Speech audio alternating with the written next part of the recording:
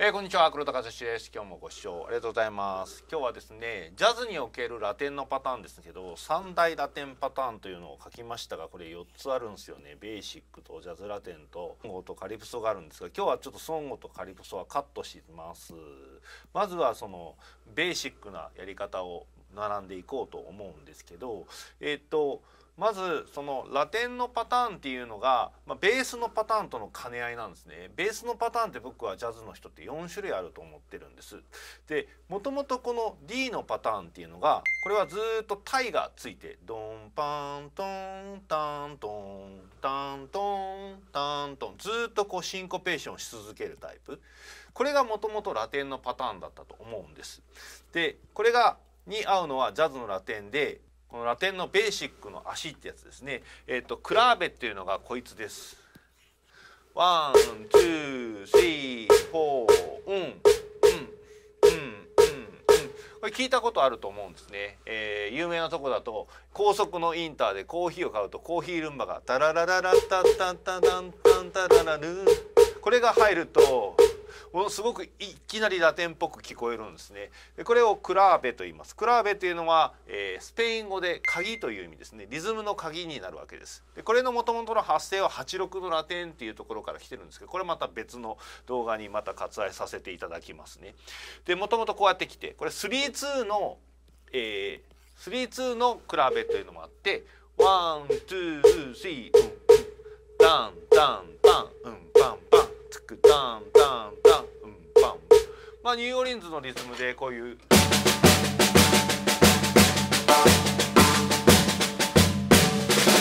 これもなんかクラーベから来てるっていう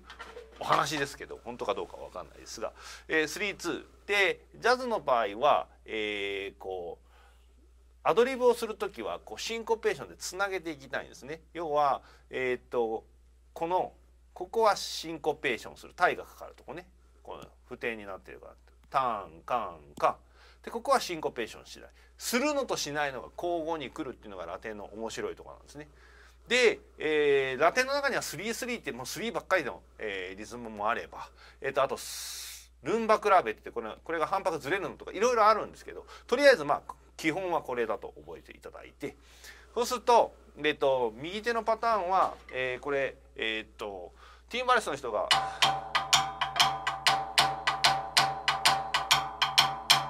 ファイラって言ってこの辺この胴を叩いたりするんですけど、このパターンですね。これが、基本形のパターンになっています。立つ立つタタンタタンタタンタンタ、こっちから読んでもタンタンタタンタタンタタンタンタ、同じ感覚になってるんですね。ラテンってこういうの多いです。例えば86のラテンもダブルパラディドルで叩けるので、立つ立つタタ歌歌タタでちょうど逆転してるじゃないですか。なので左右対称にうまくできてて、すごくよくできたリズムなんです。だからいまだにいろんな人が使ってるっていうのはやっぱりなんか人間の体の中にしっくりくるリズムなんだと思うんですよ。で、じゃあいきなりこのラテンベーシックのこのパターンね、クラーベであって、このクラーベはこの2-3のクラーベとこれがぴったり合うので、これのパターンをちょっと聞いてみたいと思います。これベースのパターンね、こっちのこのもともとのラテンのこうシンコペーションし続けるベースラインに合わせてみました。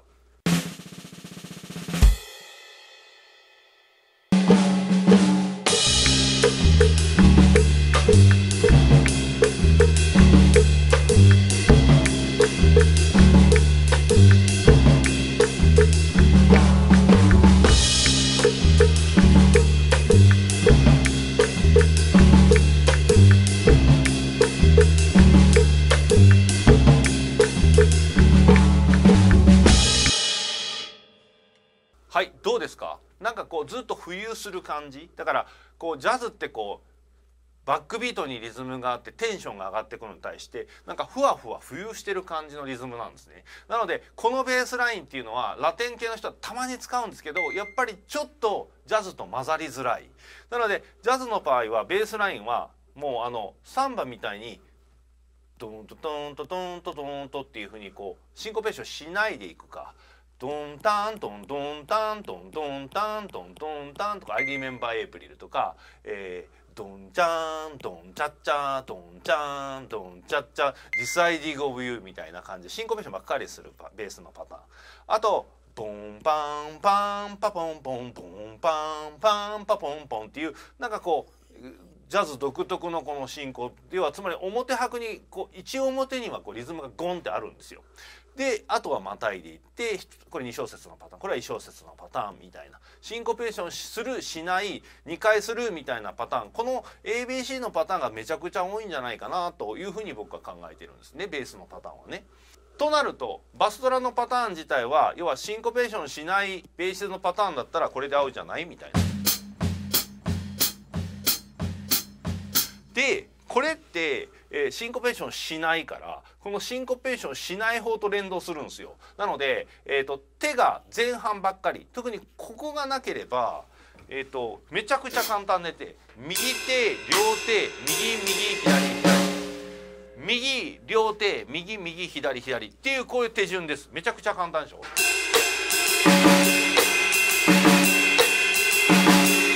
まあリムショットが、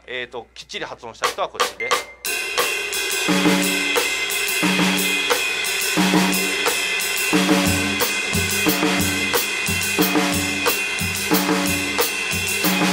これが僕はまず1個あると思うんですね。でもう1個、シンコペーションする方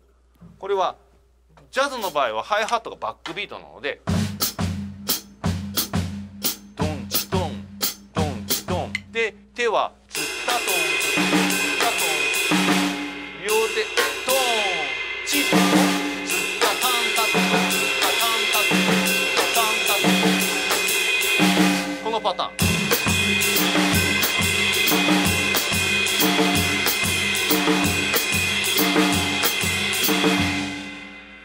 ということです。なので、ディスアガイディゴイビューのパターンなんかでドンツタンっていうのが始まるとこれで合わせるとものすごくサウンドしやすいですね。で問題はですねじゃあこれ行ったり来たりする時は足が毎回変わるのかって話ですけどもともとのベーシックのやつってずっとシンコペーションしてますよね。ってことは何かっていうとこれね混ぜるとダサいんですよ。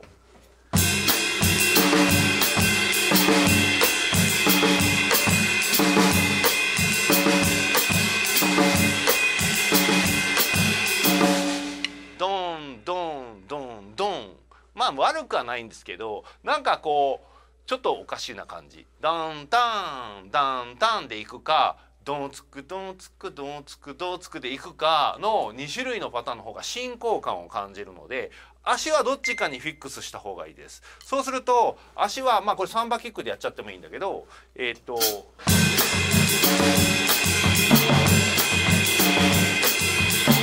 やるか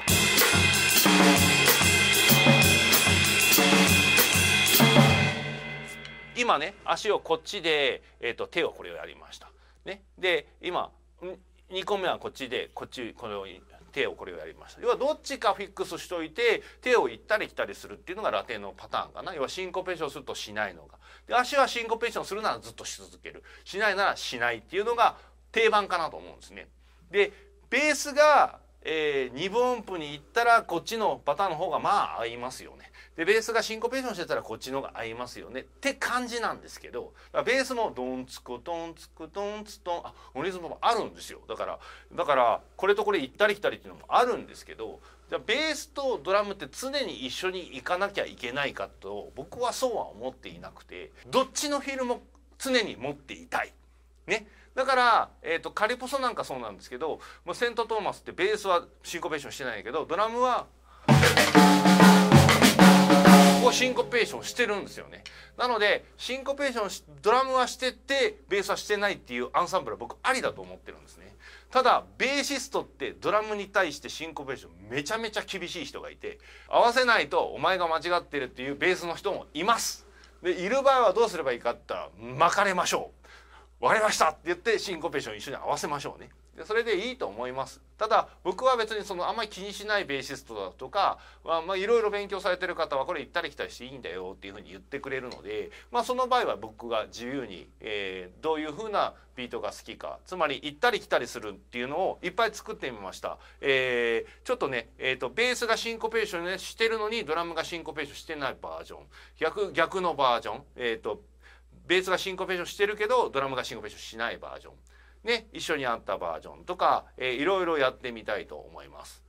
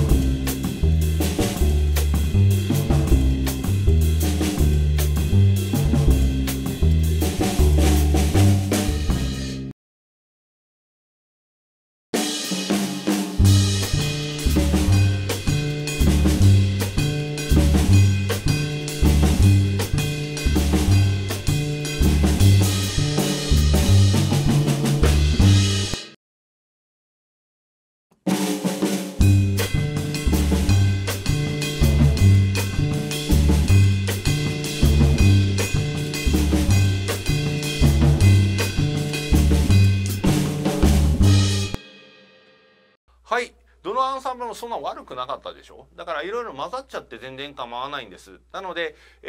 シンコペーションを一緒にし続けると一体感は出るけどずしっとした進行感がなくなる。でシンコペーションしない感じでいくとどんどん進行感はズッチャズッチャだからっ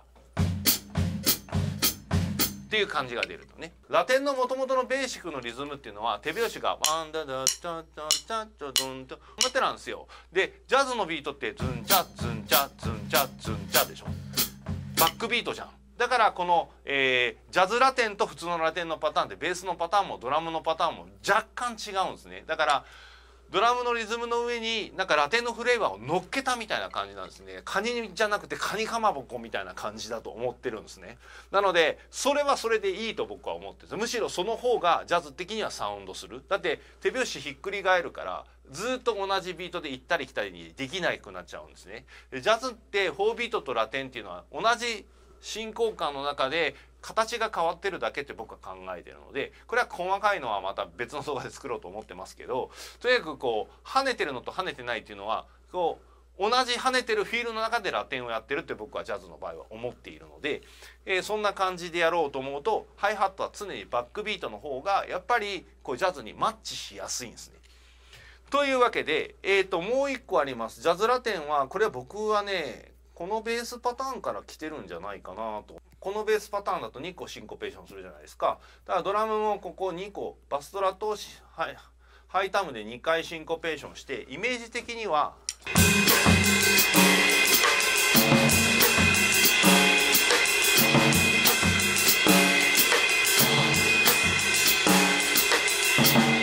ドッタオツツパンジャンプしてツツタツツとド頭に向かう。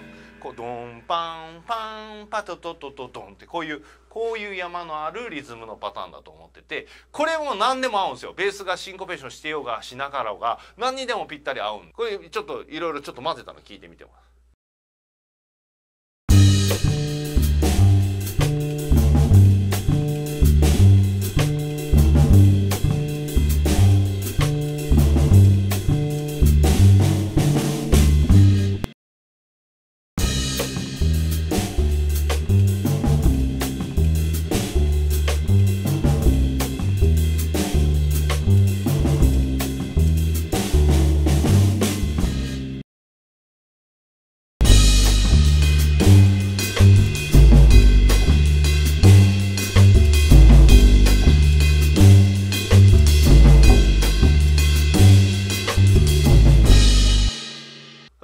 かしくないじゃないですか。なので僕は最初の頃ラテンっていうのは基本的にこの今のジャズラテンっていうパターンを最初コピーして、これ誰だったかな、多分エレビンだったと思うんですけど、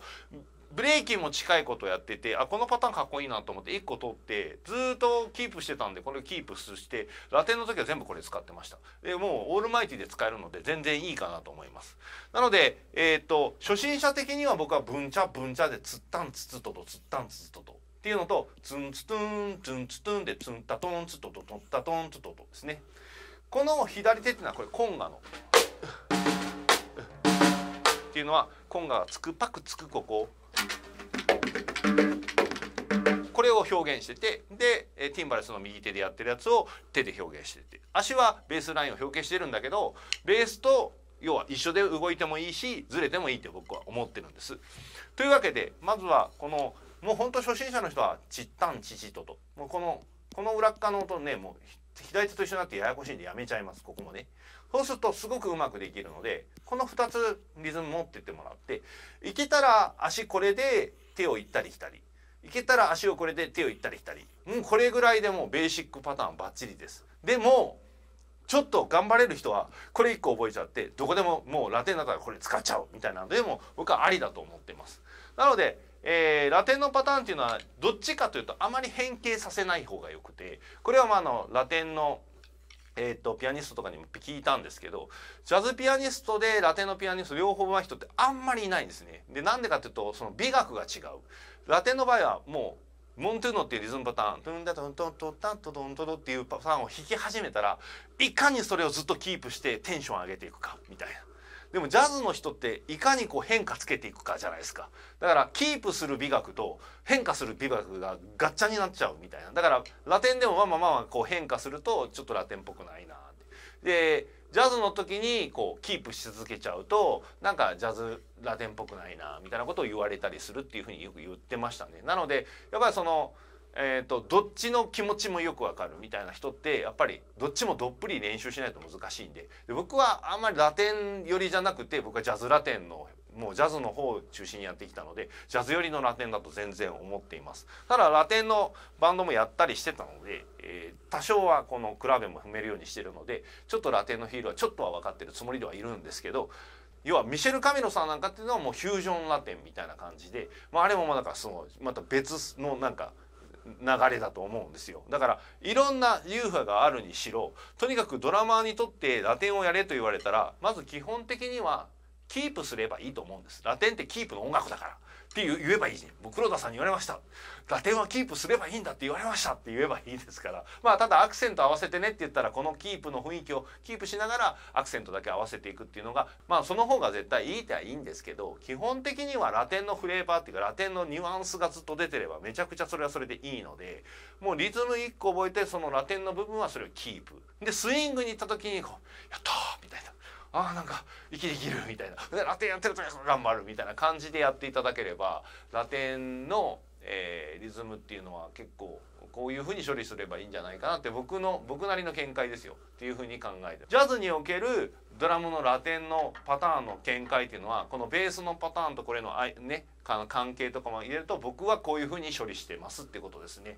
これが完璧に合ってるかどうか分かんないですけど、長いことやってきてこうやってやるとなんか結構うまくいってるなっていうか、ベースの人ともいい感じだねっていうふうに言われることが多かったっていうことでありまして、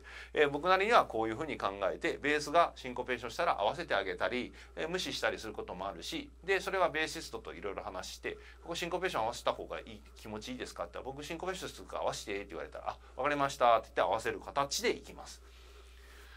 というわけでポイントはベースがどこでシンコペーションしてるかしてないかっていうことと、ラテンのパターン自体はもう本当に一つのパターンを覚えてここにフィックスっていう形でね固定してしまって全然構わないので、そうやって処理していただければうまくいくんではないかなと思います。本日は以上になります。今日も最後までご視聴ありがとうございました。